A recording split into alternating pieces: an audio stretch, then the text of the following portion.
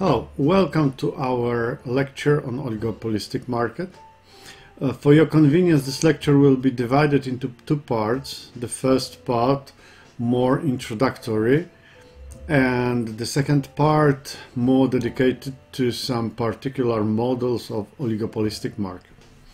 Well, first of all, let's start with what is oligopolistic market about. The word oligopoly comes from Greek word oligos, which means a few. So there will be a few sellers with many buyers in such a market.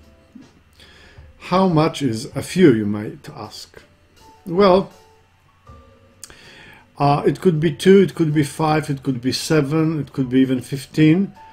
The main idea here is each of those market participants have a significant influence on the market, and others know about his existence. So it's different from perfect competition market, when a single business was so small that no one would realize it's there. Why do we have just a few businesses in such a market?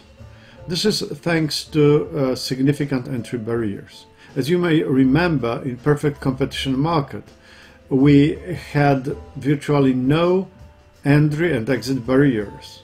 In pure monopoly, those entry barriers were very strong, and in fact there was just one firm, one business that was able to overcome those barriers and operate. In oligopolistic market, this is more similar to monopoly. Barriers are very significant, therefore there are just a few businesses that are able to cope with them. The product in oligopolistic market can be homogeneous, like in perfect competition, like oil for instance, could be heterogeneous, like for instance mobiles or cars. And nevertheless, even if it's a heterogeneous product, we see relatively close substitutes in the market. It's like with mobiles again. They are of different brands, but these are mobiles. They are essentially similar to each other and they serve similar purposes. We will assume perfect transparency of the market for our convenience, for simplification. And this is the moment when you have to say one important thing. There is no one single model of oligopolistic market. Unlike it was in perfect competition or pure monopoly, where we had that kind of one single model that explained how businesses would behave, in oligopoly we do not have one. We have instead a few possible models of possible behaviors. And another difference with regard to oligopolistic market is that we will find game theory as a very useful approach to our market. Our oligopolistic considerations will be simplified as much as it is possible, without obviously losing the major idea of what oligopoly is about. So we will reduce the number of players just to 2. This is the smallest number where we can say this is still oligopolistic market. One would be monopoly. We are going to consider oligopoly in the special case of duopoly, 2 players. That allows to simplify analytical side and graphical representation. For instance, you can use graphs with 2 dimensions, each dimension for each player. With 3 players it would be more difficult, with 4, 5 it would be a substantial difficulty. We will also assume that both players would produce the same or practically the same or very similar product. So we want to eliminate the problem of product differentiation, the problem of differences in the quality, the problem of brand loyalty. Our 2 producers produce the same product and no one can see any significant difference in the quality of those products. We will assume perfect transparency of the market, again for our convenience. So we've got two businesses plus homogeneous product, which would give us four variables at most. The production of the first player, the production of the second player, the price of the offered by the first player, and the price offered by the second player. However, if you take into account we've got perfect transparency of the market and the product is homogeneous without any changes in quality, then obviously there will not be any price differences. If people realize what happens in the market, if they don't see any substantial differences when it comes to the quality of products, why would they pay more? So if one of the producers charges more than the other one, people would go to the other one. So we see there would be no differences in prices, one single price. That again simplifies our situation, because if you look at the demand curve, then you must realize that if they sell at the same price P, then we obviously know how much they can sell to the market. That's Q. So when we know the price, we also know the total quantity sold to the market. What we don't know is what part of this total quantity Q will be taken by the first or by the second player. In other words, if we know the production of the first one and the production of the second one, we know the total production to the market Q, and therefore we know what would be the price they may charge. So that is relatively simple situation in oligopolistic market. As I mentioned before, we are going to use a game theory approach to understand oligopolistic market. What is game theory? The definition says it's the study of the ways in which interacting choices of economic agents produce outcomes with respect to the preferences or utilities of those agents, where the outcomes in question might have been intended by none of the agents. Okay, no one understands anything. Game theory. What is it about? It is about a game, obviously. For the game, you need at least two players. So whenever you play solitaire on your computer, that's not a game in the understanding of game theory. So the game is about an interaction between two or more players, and the situation of both or all players depends on the decisions they make. So if I play with you, then my situation depends on my decisions and also your decisions if you are involved in the same game. Your situation is influenced by your choices, your decisions, and my decisions as well if I take part in your game. As you can see, this understanding of what game is can be pretty useful. So that applies to politics.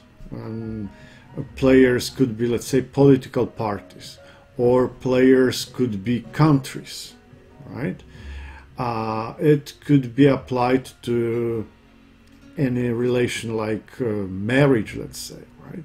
Wife and husband, both playing the game, both making decisions that would influence their situation, right? So there is nothing wrong here in saying a marriage is a game. It is, in game theory, this is a game, and there is nothing wrong about it, really. In order to use game theory approach, you must know the basic notions. So that's a player, which is defined here, the outcome, which is, you could say, the situation in which you are thanks to some choices that are made, and a payoff. And the payoff is the benefit or the cost that you gain in the particular situation, particular outcome that happened in the game. Game theory is based on three basic assumptions. Players know which outcomes they prefer. We usually know what we want to achieve when we play. Players make choices to get their most preferred outcome. We try to play our game in the way that gives us what we want to gain. And players consider how their choices might affect and be affected by other players' choices. That's obvious if you play chess. When you make a move, you always think what kind of response your move can actually produce. Games may be played once, like one-time game, or may be repeated many times. It is important that we know whether the game is played once, a given number of times, infinitely many times. Do we know how many times we would play, or we do not know? That's all important. There are some games where the results are strongly dependent on the question, do we know how many times we play? One of such games is the famous Prisoner's Dilemma. There are two types of games, actually. The first type are sequential games. Sequential games are, you could say, all those games where you take turns. When you say, all right, wait a minute, it's my turn now. Or you say, come on, it's your turn, we're waiting for you. That's the case of sequential games. So chess is a good example of a sequential game. In a sequential game, we've got a leader and a follower, or we've got a leader and followers if the number of players is bigger than 2. So you could say when you play a chess and you have white pieces, you make the first move. And when you make your move, you do not know the move of your opponent. So you make your choice, but you do not know the choice of your rival. When you make your move and black would respond, well, black already knows your move, so they know your decision. That makes them followers. You are the leader. The leader makes the decision not knowing what followers would do. Followers make their decision with the knowledge of the move made by the leader. Such sequential games with a leader and followers can be played about output, or they could be played about price. Therefore, we've got output leadership as a possible model, or price leadership as yet another possible model. Another category of games are simultaneous games. You don't take turns here. You make all participants make their decisions without the knowledge of rival's choice. So rock, paper, scissors, that's a classical simultaneous game. You don't know what will be the choice of your opponent when you make your own choice. Playing rock, paper, scissors in the turns would be absolutely a nonsense. Right? The only idea of this game is to play it simultaneously. Simultaneous games can also be used to set the output or to set the price. So simultaneous games can actually produce us two models more. Simultaneous setting the output and simultaneous setting the price. And now let's have a look at the famous prisoner dilemma. There is a story to this game.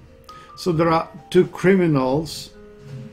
They committed a number of crimes so far. And while committing the last crime, they were captured. And they are arrested and they are interrogated by police officers in two separate rooms. Each of them gets the following proposal. You can testify or you may not testify. It's up to you. We already have evidence that allows us to put you in jail for 8 years. You and your colleague.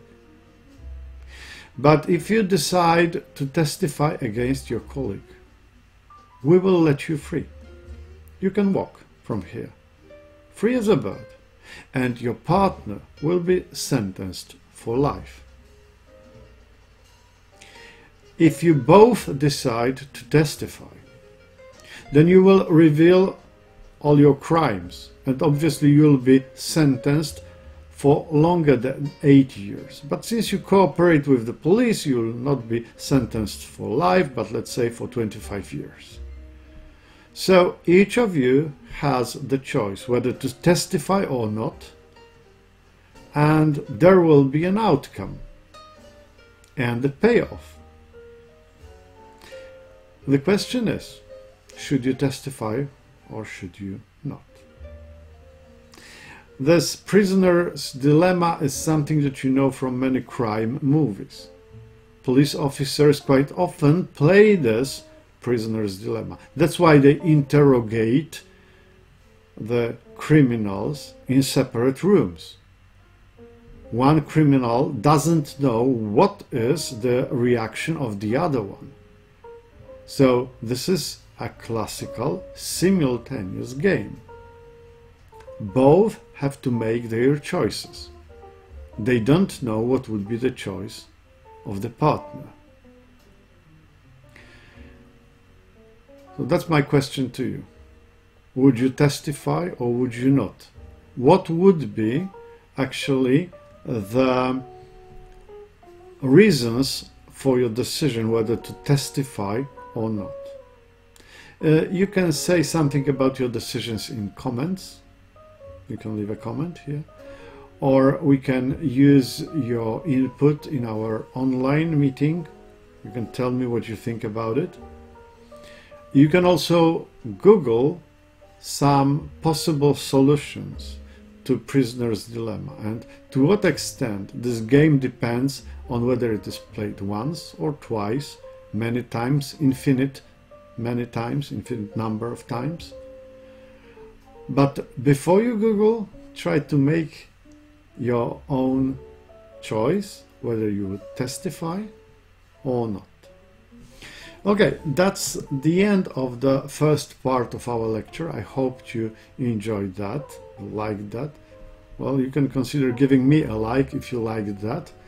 And see you during the second part of our lecture on oligopolistic market. Thank you.